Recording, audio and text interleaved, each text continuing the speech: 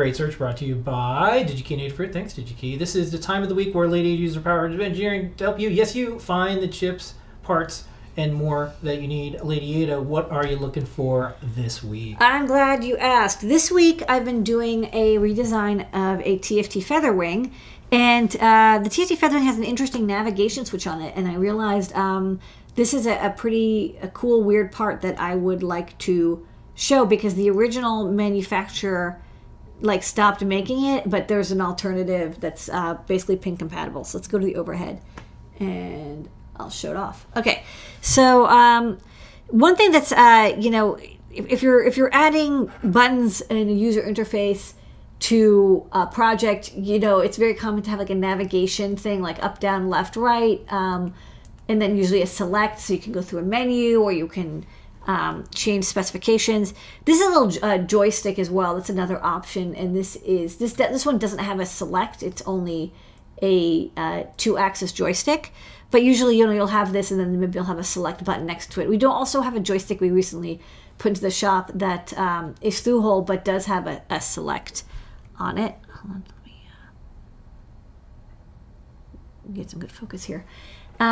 This nav switch is one that I like quite a bit. So these nav switches, they're a little bit more compact than a joystick, and they're not. This is a true analog joystick, so you need two ADCs, X and Y, and you can measure. In the center, it's ADC VDD divided by 2, and then as you go left and right, it goes from 0 to VDD.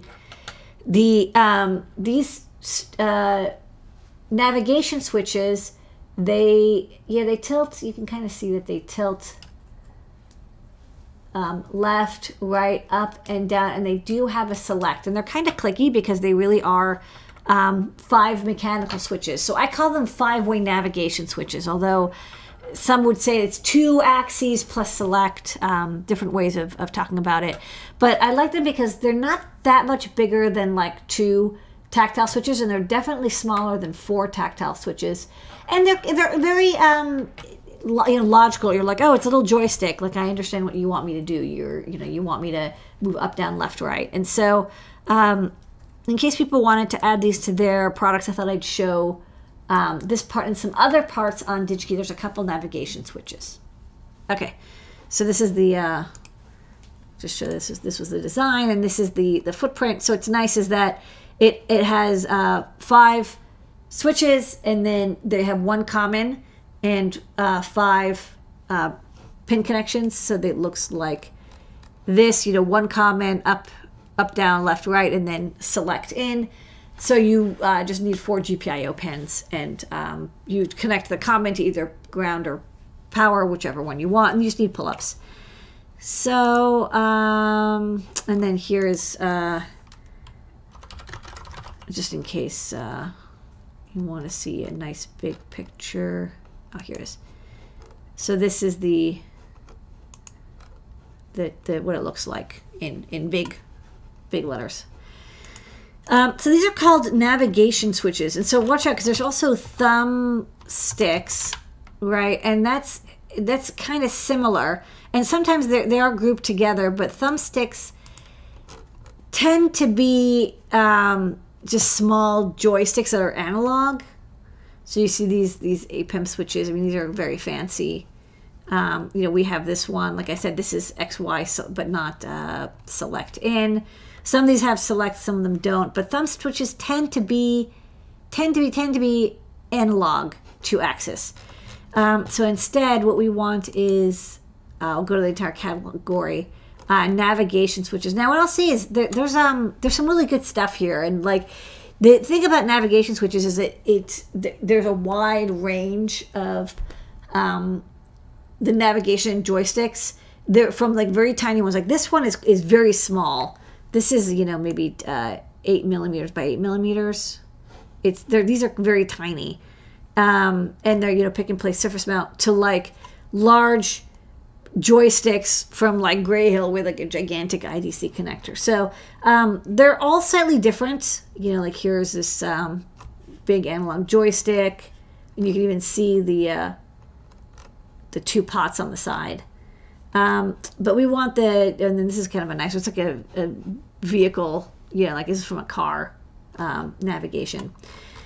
Another one that's very popular is this one. This is like, you know, the Xbox style controller joystick. A lot of these you'll notice they originally were made and used in console games or phones or something, and then the part became genericized enough that you can then get it outside of that use case. So like, you know, this is absolutely like a clone of like the Xbox controller joystick, you know, nubbin from the original like Xbox 360.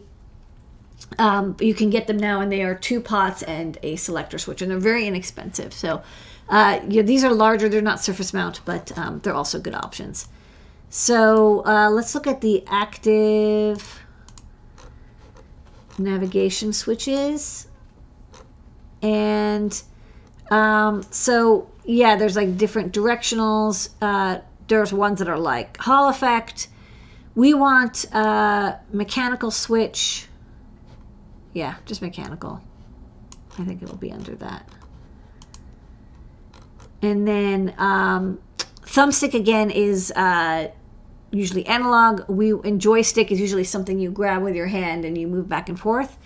So you want navigation switch. Oh, I'll show you the one-axis ones. There's some fun ones. Actually, never mind. Sorry, let's go. Let's stay on target. I'll show you the navigation switch later. Okay, so here's all the options for navigation switches. So again, there's like a mix match. There's like, you know, this ADA assistive device. But let's search by pricing so you can see all the different cost versions. So unfortunately, there's a lot that don't have photos, so you'll have to check the data sheet. eSwitch in particular makes a lot of these. These are very slim style ones, so they're not too dissimilar than the nav switch I showed you, but it's like very compact, and you would have your own. You know, it's hard for a finger to do it. You'd want to have a mechanical add-on. This one I've seen in a couple projects. They're fairly inexpensive, and they're surface mountable. And then this is the one that, like I said, this is the through-hole version of the navigation switch. So you can see that you can kind of sort of plug this into a breadboard. It's not quite breadboard friendly, but you'd have to solder it in. And then if you go down, you'll see there's, again, a kind of a slim surface mount version. And this is the one that I use. So this is, you can see the 360. One second. So you can see this one has mounting nubs on it, which is actually kind of nice because it'll keep it from shearing off. And there's a little like clip-in bits that if you want, you know, again, make it mechanically stable so when people are pressing up and down, it doesn't shear off of the PCB. But it basically just has 6 pads. You can pick and place it. It comes on a very thick tape, but you know, as long as the pick and place nozzle can get onto that actuator, you're good to go. And one thing that I thought was kind of neat is this is available in the EagleCAD KiCad library, or the Digi-Key KiCad library, which I didn't know that they had. So do check it out. They also have a bunch of tutorials. So if you want Sean to teach you KiCad or KiCad, check out the tutorials. There's also the CAD models, the STP files, and you can sometimes get the if you're not using KiCad, you're using Altium, Eagle, whatever, you can get the footprint from Snap EDA or Ultra Librarian, which actually I've been using a lot lately. I've been getting footprints for parts. Even if I sometimes redraw the schematic symbol because I like to have the parts grouped in a certain way, I'll reuse the footprint because they did the math of getting the pads in the right location. So check that out. Oh, and another thing is for a lot of these nav switches, you'll want to have a cap on top. For the navigation switch that I use, there's a little rubber cap that we actually sell. It actually did appear down here. Let me see. Hold on. There you go. This black nubbin joystick, which DigiKey stocks on our behalf, fits on top and even has a little like joystick symbol. It's not sold by eSwitch. It's actually a third party, but it fits very nicely on top of these 5-way nav switches and kind of gives it a nice rubbery feel. And you can see here what it looks like. It does.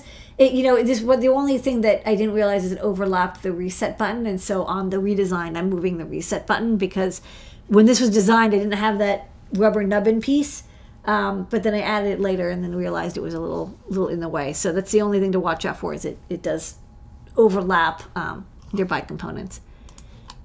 However, like I said, I really like this nav switch. Strongly recommend it. It's really great. It's very compact and takes up a lot less space than 5 tactile switches, and never had anyone say, oh, it was confusing to use or difficult to use. I think they're kind of a joy for adding an interface to your project. That's the great search. Where in the world